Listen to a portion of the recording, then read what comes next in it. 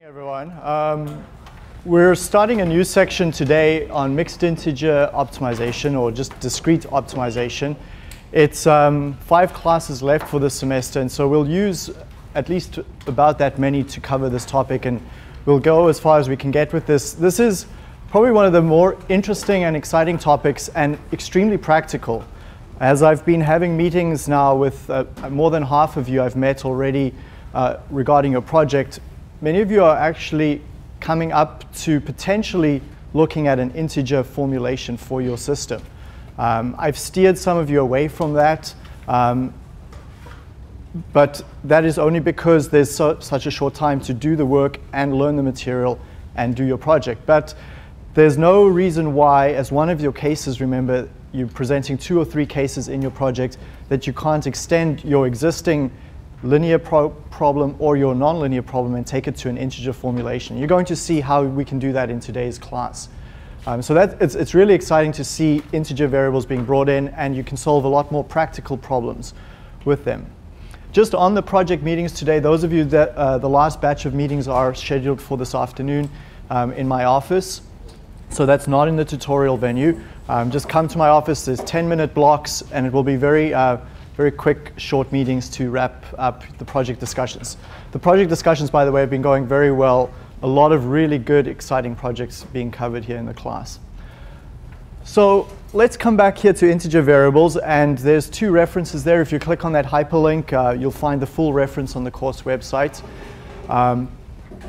I will mention that when we look at this topic, we'll be looking at it in 3 different perspectives. One is how we can set up these problems. What do these variables look like? How do we formulate the problems? And then how do we solve the problems?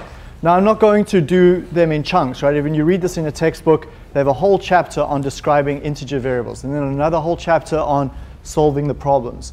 I'm going to be intertwining it, introducing problems, showing you solutions, how to solve it, and we'll be learning it that way, which is actually, from an educational perspective, a more effective way of looking at it.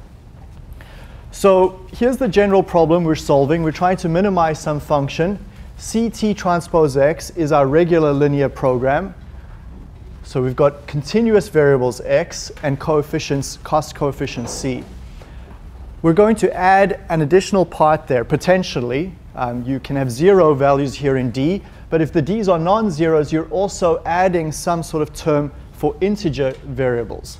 So let's take a look at that right away. We've got Y representing integer variables. That symbol, curly Z, indicates that they're integer. Specifically, they take on values that are 0, 1, 2, 3, and keep going up in integer steps. The X variables are your regular continuous variables.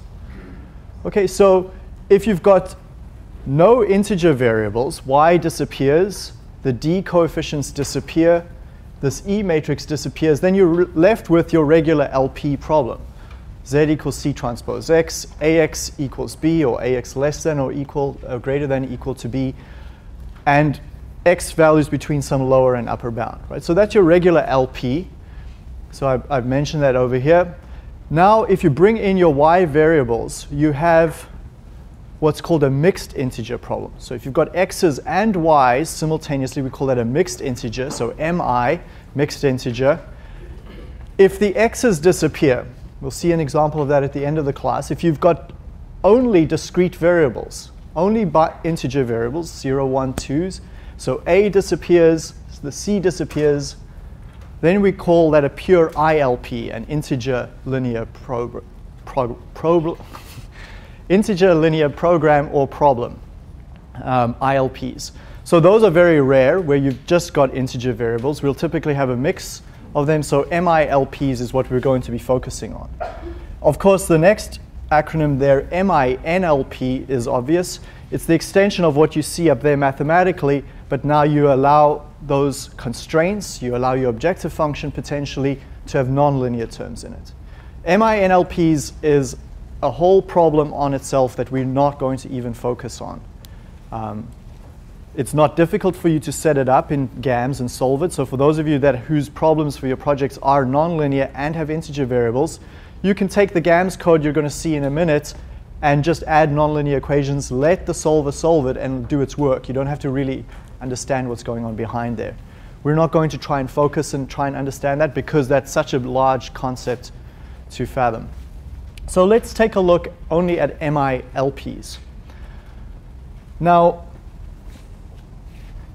there's one way that you can solve it, and I'm going to point this out, is not a very useful way, but it does lead into understanding how we will try to solve these later on. So what you could do is you might be tempted to just take those discrete variables y, the 0, 1, 2, 3s, and say, well, I'm not going to tell the solver they're discrete. I'm just going to hide that from GAMS and just code them as regular continuous variables.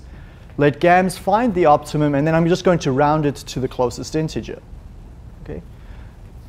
So you might be doing this, for example, where y is the number of trays in the distillation column, and you're going to have some objective function to minimize cost or maximize profit. Y is the number of trays in your distillation column. GAMS finds the answer is 24.7. You're going to just round it up to 25. Okay? Now that's not necessarily problematic, but I'm going to point out that it can be problematic in some instances. So, I mean, we've done that before. Here's another example. We looked at the crude oil right at the start of this course, if you remember. We were looking at barrels of crude oil. And a few people in the class mentioned, well, you can't buy half a barrel of oil, right? So we should actually treat those like an integer variable, but I'm going to come to a subtlety in a minute that will guide you on when you should treat it like that and when you shouldn't. So this example is going to show us when you should not round. Let's take a look at this. We're trying to maximize this function. Here it is, 21x1 plus 11x2. That's my objective. I've got one constraint. Well, actually, I've got three constraints. The first one is here, 7x1 plus 4x2 is less than 13. That's this diagonal line. We've also got two non-negativity constraints. The usual x1 must be positive, x2 must be positive. Okay. I'll give you a minute and solve that as a regular LP and tell me where the optimum is. You can do this intuitively. You don't need GAMS. So where is the optimum for that problem? Solving it as a regular LP for x1 and x2. Minimize or maximize? Maximize, yeah.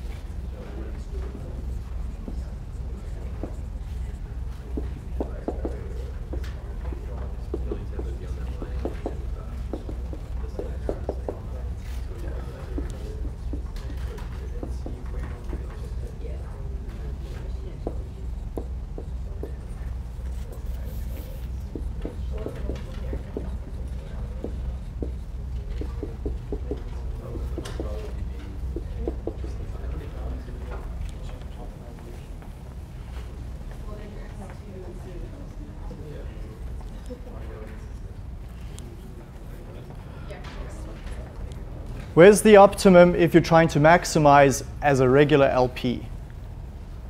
At 2 and 0? 1.87, okay? 1.87 for x1 and a value of 0 for x2. Okay, so it's right there in that corner. Remember, for LPs, we simply can just evaluate the vertexes or the vertices we're trying to maximize. So it's either this vertex over here or that vertex over there, right? Sub in values, you can prove that the bottom right corner is higher value than the top left. Yeah. How did you get 1.87, like so specific? I know the true value. Oh. Okay, but it's in that corner. Okay, so it's not the top left corner, it's the bottom right corner. Okay, so a quick evaluation of the function will give you a value of approximately 39 for that objective function over there. Okay, so that's if you try and trick GAMS into thinking this is a regular LP, but it's not. Okay, and this next part illustrates why doing that is not a useful way. If you round up, which is what people might do, you're going to say, well, that as an integer will be 2. This is going to be 0. You evaluate your f of x at those conditions, you get an answer of 42. Okay, what's the problem with that solution? It violates the constraints, so we can say not feasible.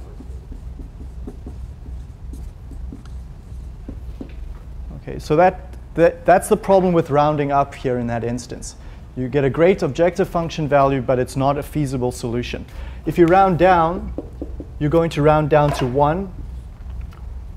x2 is still going to be 0. Is that feasible? Rounding down? Yeah, but it's not your optimal. It's not optimal. You get an objective function value of 21 in this case. Okay. Where's the ILP solution? So if you solve this as explicitly taking integer variables into account, where's the ILP solution? Take a minute and discuss that with the person next to you. The integer linear program.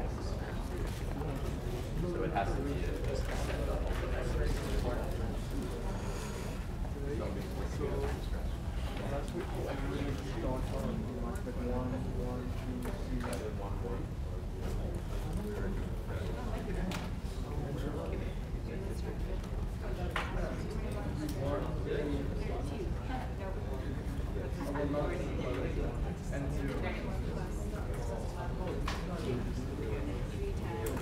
Okay, anyone want to give a solution? Where would the ILP solution be?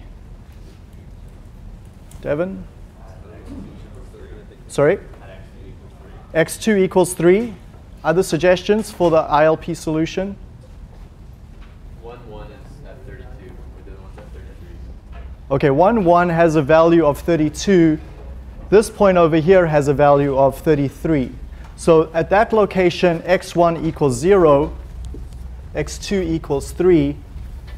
Notice they're a very, very different solution to any of the prior options. Okay, and the function value at that location is 33. So what you've learned there, actually, not only that how to solve these as an LP and then round up or down, but the other thing that you've learned here is how we can go about solving LPs. You did this probably without even realizing. You just go and evaluate brute force every possible permutation of x1 and x2. In other words, those 1, 2, 3, 4, 5, 6 blue dots, you can simply just go evaluate the function brute force at every combination of x1 and x2. Those blue dots represent the only feasible points in your entire solution space. Points out away from those blue dots are not feasible. So integer variables constrain this feasible region down to these simple points in that two-dimensional space. So that's the key insight. Integer variables bring in a large constraint to reduce the possible search space. And one way to solve MILPs or just ILPs is by brute force enumeration of every possible permutation. Okay. Yes, Mark? Are you saying that that's like a lot of work though? Like it's not the best way to do it because you're just... Well, it wasn't a lot of work. We just 6 function evaluations in this case. Yeah. Okay, but you're going to see in the coming classes that what if you had 7 or 10 integer variables? Now that becomes a combinatorial type problem. Okay, so, but the insight of enumeration of every possibility is exactly how these problems are solved. And we're going to look at the methods coming up shortly. Okay, so this gives you a bit of idea, firstly, how we use these variables. You've got some insight there, and how the problems are solved. But what we haven't really understood is what might we apply integer programming to in chemical engineering or in engineering in general. So I'm going to give you 5 minutes to discuss that. And you've got plenty of space here at the bottom of page 1 as well as on the top of page 2 to fill in. You should be able to come up with at least 10 different ways in which you might use integer variables. I'll give you a bit of a warm-up. The first one might be that you use it to represent the number of trays in a column. And I'll give you another hint or another suggestion. You might even use it as the number of tubes in a shell and tube heat exchanger.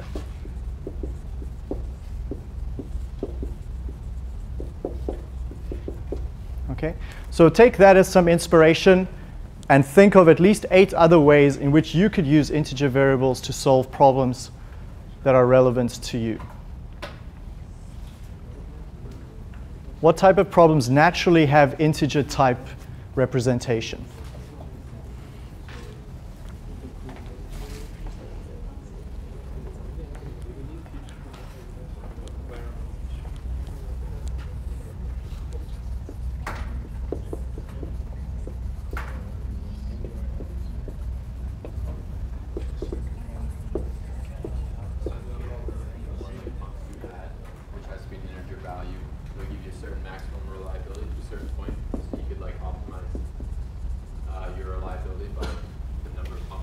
Okay, so we saw this in 4n. If you have number of pumps in series, your reliability goes up. So your reliability goes up. Sorry, not in series, in parallel. They have to be in parallel. Okay, so you can have 0 pumps, 1 pump in parallel, 2 pumps in parallel, 3 pumps in parallel. You can't have 2.5 pumps in parallel. So representing that is a great way for integer variables. Anything else, Matt? Amount of mixers in a tank. Number Of mixers in a tank. Number of mixers in a tank. Anything else? Clear? It could be like the number of membrane filters or like in series or in parallel. Okay, so number of filters in series or in parallel.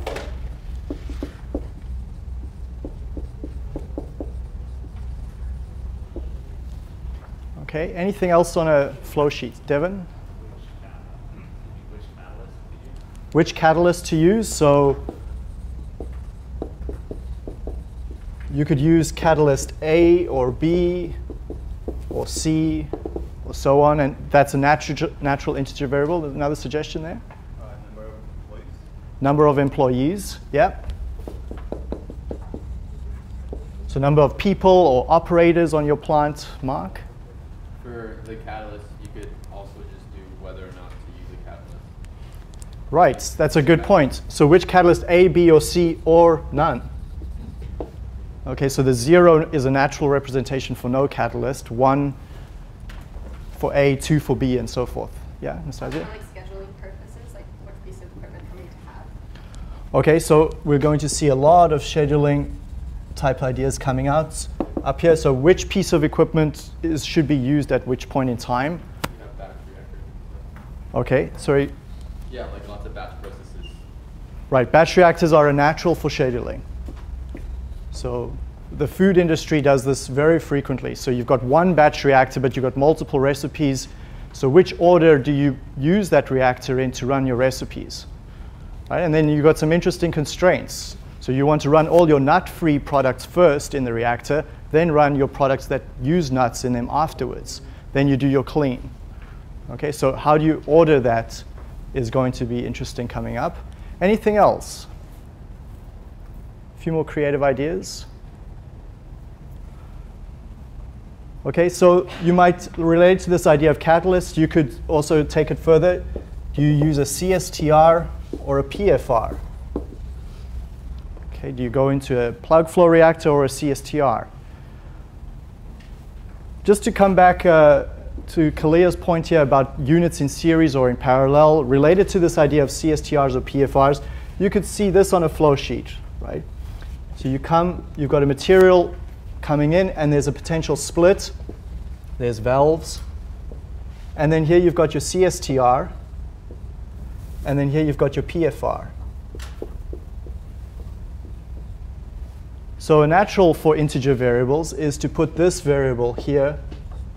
Let's just call that D1, delta 1, delta 2. If delta 1 is 0, then you close that valve and you don't use the CSTR. If delta 2 is 1, you open that valve and you use the PFR.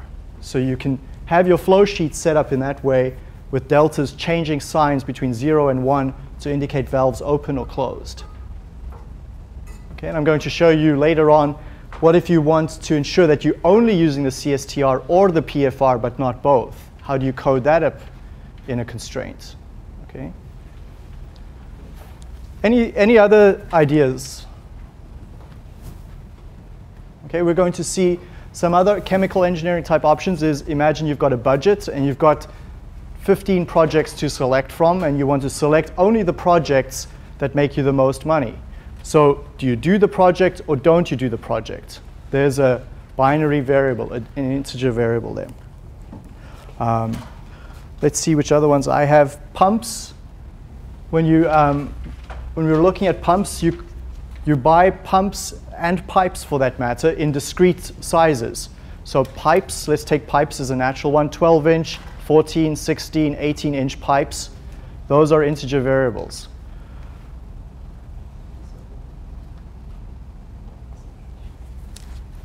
Now, I don't have it here on the slide, but I want you to think of this. Sudoku. Can you solve that as an integer problem?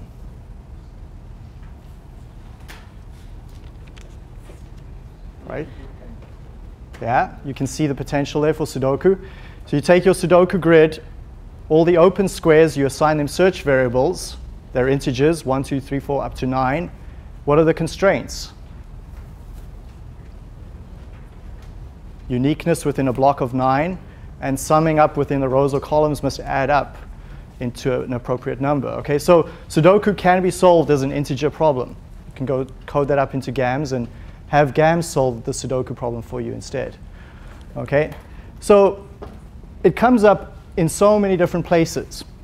Let's one other final area where this is used a lot is in purchasing. So ticket sales. So imagine a theater venue. You've got your higher price seats, your lower price seats, and your medium price seats. Or if it's an airplane, you've got first class, business class, and economy. So you can represent those prices in discrete amounts with integer variables, so that you maximize the total revenue made in your aircraft, having constraints on the number of business, first class, and economy class seats available. Okay, so many optimization problems show up in this way that it's an important idea that we have to go through. Let's focus in on these, and what you will have noticed in this discussion we've just had is that we call these discrete variables, integer variables, but there's this idea, and it's not my word, of lumpiness. Okay, so it's not very scientific, but if you take the idea of a rail car, you're deciding to purchase plastic pellets and they come delivered to your site in these large rail cars. You can either buy 0, 1, 2, 3 rail cars. The supplier will not ship you a partially filled rail car, so you cannot buy 3.2 rail cars. So you have to and should use integer variables for that. But let's come back now to the barrel of oils example, right? That variable is large. Say the order of magnitude we were looking at in the previous problem was 3,500 barrels of oil. Should you treat x, being the number of barrels of oil, as an integer variable or as a continuous variable?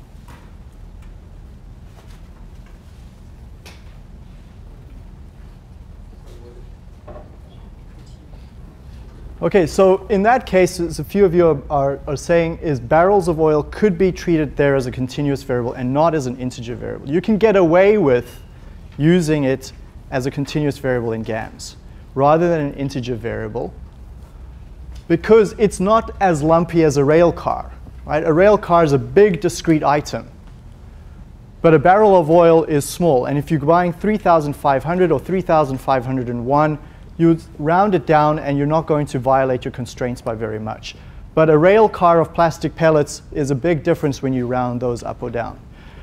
So again, your gut feel will often guide you on whether you should represent a search variable as integer or continuous. And the other thing that will guide you is the amount of time it takes. If you represented barrels of oil as integer variables, solving that problem is going to be computationally burdensome. Okay, we'll see why coming up. Okay, so let's focus only on the most simple discrete type variable, a 0, 1 binary yes or no variable. And then we'll we'll take this a step further. And I'm going to show you several places where you can use this idea. The first is, let's say you wanted to add this constraint to your problem. X is either P kilograms of material or nothing. So it's an all or nothing constraint. So Dofasco does this, for example. They're going to put scrap into their smelter to make steel. They either put the whole pile of scrap in or nothing. They're not going to put a half a pile into their smelter. So either you add P kilograms or none at all. Mathematically, for those of you that have studied logic, you'll see this V shape being used for this. X is 0 or X is equal to P. Okay.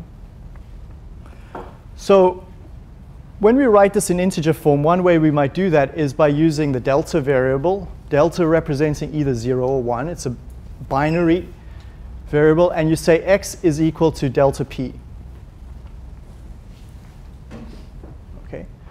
So when delta is 0, you're not adding any of that kilograms of that material, so then X has a value of 0. If delta is equal to 1, you're adding the full amount of material. Okay. So take this problem now. I'd like you to use that idea and rewrite it as an integer problem over here in the open space, using that new piece of knowledge.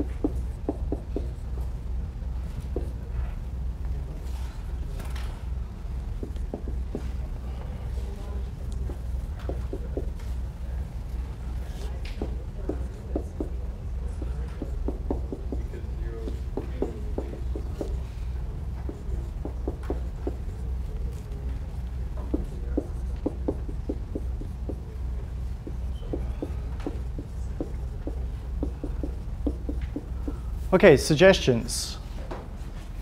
What changes from the left-hand side and the right-hand side?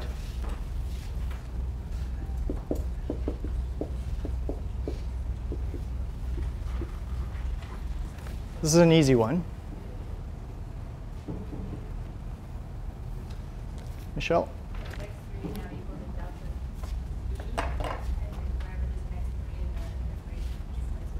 Okay, so x3 is replaced with delta p. In this case, p is 20. And wherever x3 appears, you make that replacement. So x3 actually goes out of your problem. So wherever x3 was, you replace that with 20 delta. X3 was over here.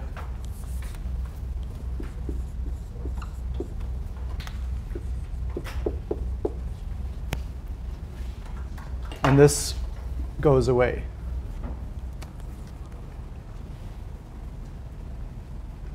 Okay, so now your search variables are x1, x2, and delta.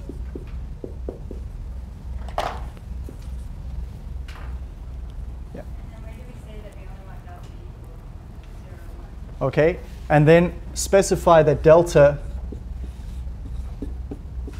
is an integer variable.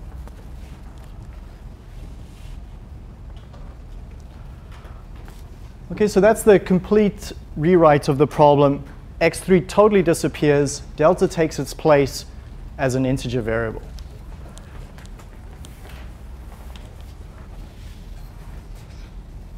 Okay, so the GAMS code that you would then go and use, so this handout is going to be posted on the course website for you to copy and paste from. I've highlighted the parts that are new. Yes, question? Sorry, you wouldn't actually write x3 equals delta 20 though, right? You would just have delta as your new. Delta 20 replaces wherever x3 was. So perhaps you might want to write that x3 has become. Right. Yeah. But like that wouldn't actually be a constraint.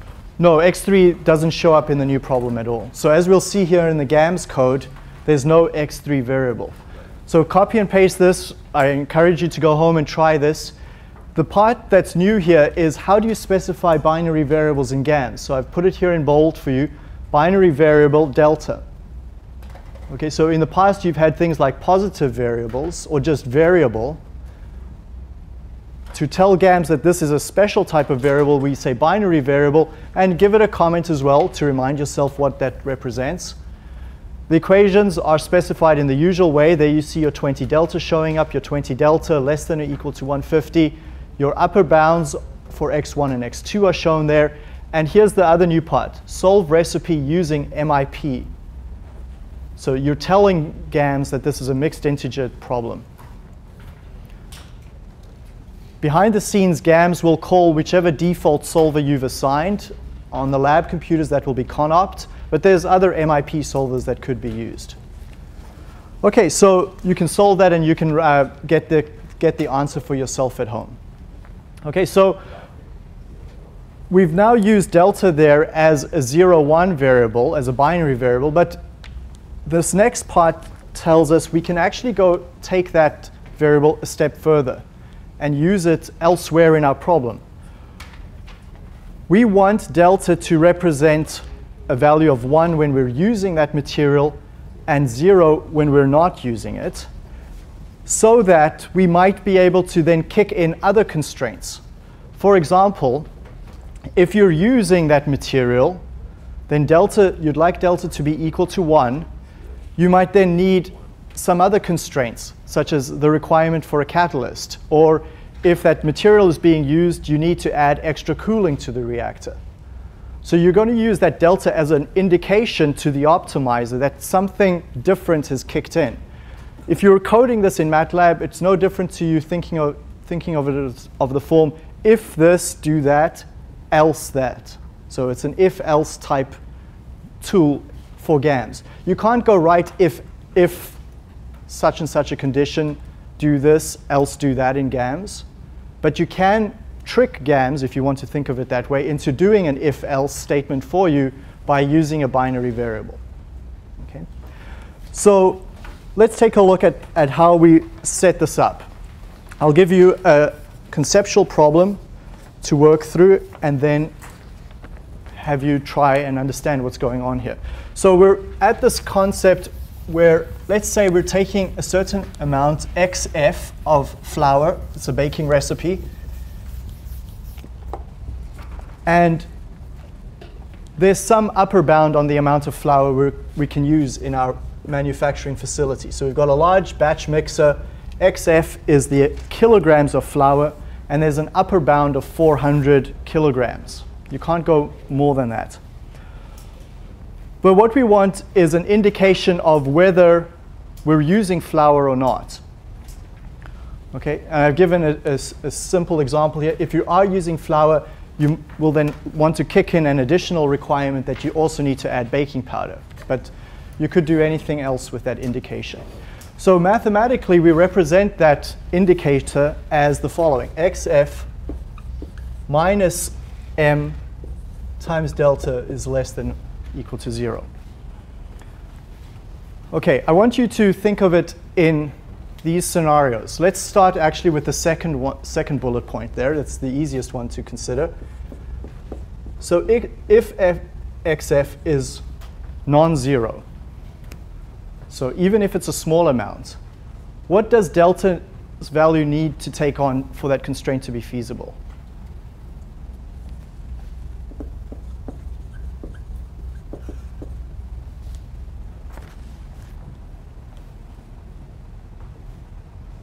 You've got two answers, two options, sorry. What value must delta be for that constraint to be feasible? Michelle? Needs to be 1. Okay, so if xf is some positive number, so sub in, I've given you an example there, a value of 0.1. That constraint is only feasible when delta is equal to 1. If delta is equal to 0, that constraint is violated. If delta is equal to 0, you're writing something like this. 0.1 is less than 0, which is obviously not correct. Okay?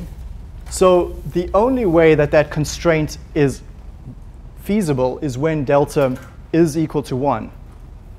So if you're using flour, delta will switch to a value of 1 in order for you to solve a feasible optimization problem.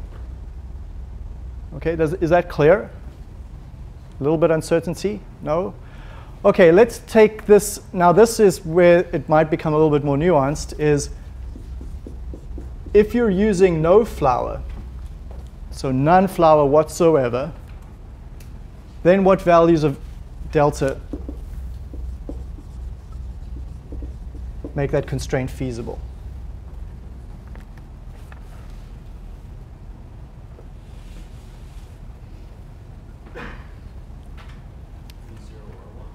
Delta can be 0 or 1.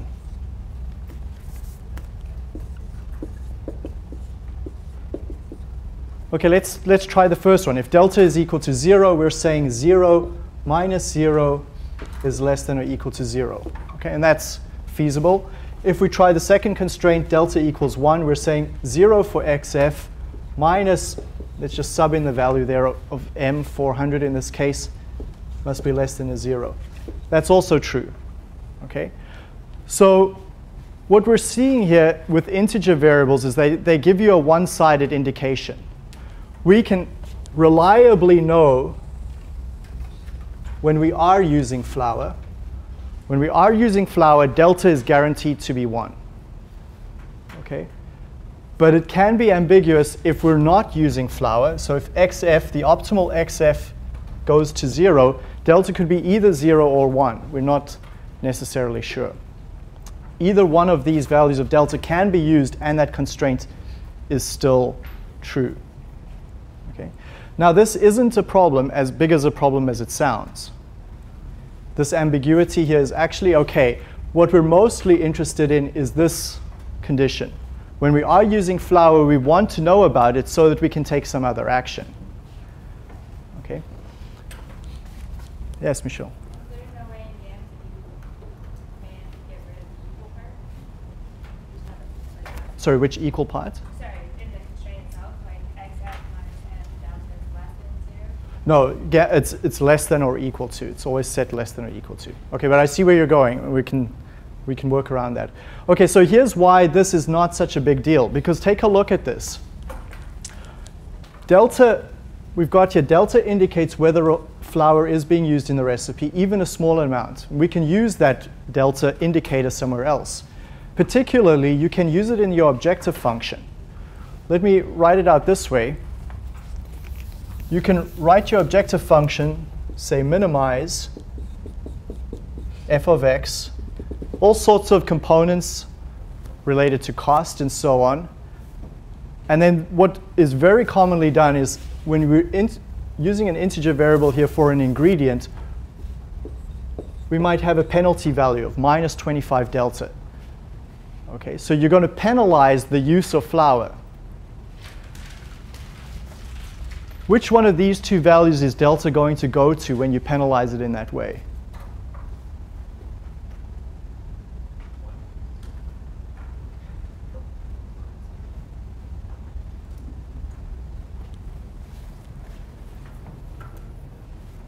Is it going to go to 0? or 1?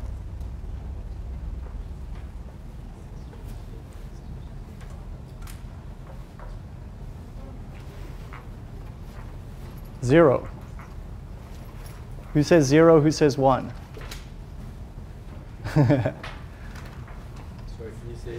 Okay, so XF is there's no flour being used. So there's some ambiguity in this constraint. Delta could either be 0 or 1, and that constraint is still valid. But if you penalize it in your objective function in that way, so you add this additional term, minus 25 times delta. Which way is delta going to go to preferentially?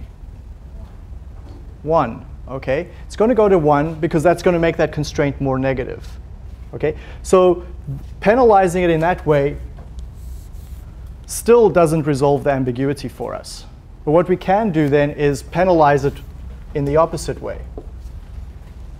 You can add it as a plus. So you can add it as that, and then it will go to the 0, which is more desirable for us. Okay, so this is maybe a little bit of a nuanced concept, but don't worry too much if it's not readily apparent for you. It takes a while to work through it conceptually, but the key I want you to get from this is at the very least this part that's up here in the box. When you are using flour, delta will go to 1 and is a reliable indicator of using flour. When you're not using flour, the point I'm trying to make here is that there's potential ambiguity in the value of your integer variable, but that ambiguity can be resolved by adding a penalty term in your objective function. Okay. And this problem comes up occasionally, but it's often taken care of by other constraints. So delta will most often go to the desirable value. Let's take a look at one final example before we finish up. How much time do we have? We've got a few minutes. This next one shows a very natural use of of integer variables, and that's of costs. So I'd like you to consider this case. If you're shipping a product, there's a fixed price for shipping. So $25 is the example here.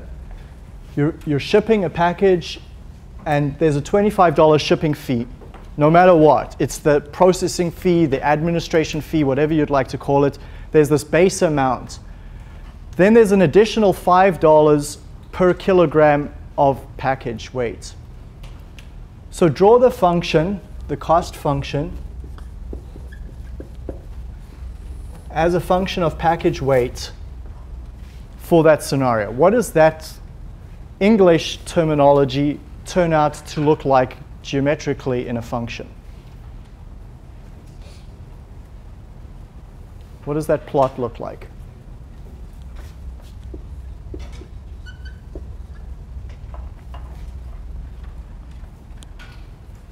And to give you some guidance, there's 2 bullet points that you can answer to help you.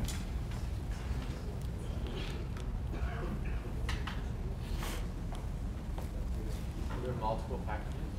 You're just shipping one package, XP. Yeah. XP is a continuous variable. Okay, so let's emphasize that. XP is continuous.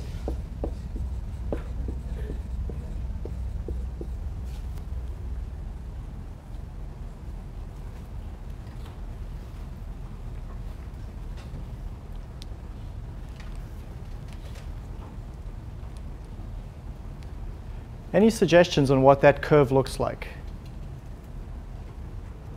It's a straight line, yeah, with a slope of 5. Okay, how far does this line go?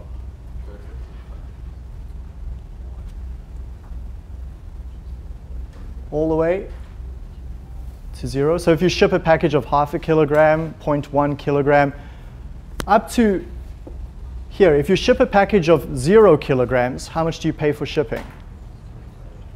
25? 0. Okay, so if you ship nothing, you should pay nothing. Okay, so we can represent this as our cost as a function of package weight equals 0 if xp is 0, but it equals 25 plus 5xp if xp is greater than 0. Okay. Do you see the if-else happening there? So if your package is 0 weight, you pay $0 shipping. If your package is a non-zero weight, you pay some fixed amount plus 5 times xp. Okay, so this is a natural candidate for an if-else type statement, just as we've seen in the step before. So any guesses how you might code this up as an integer variable? Or use an integer variable to code this up so that you don't have this if-else, because you can't do that in GAMS. So introduce a new variable. And what single function could you write there to make that work in GAMS?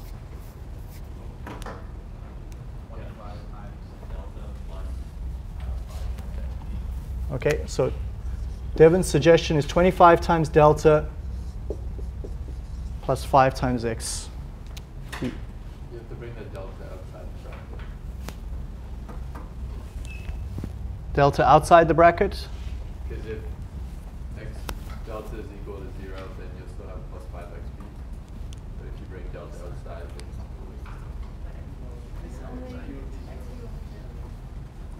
Devin?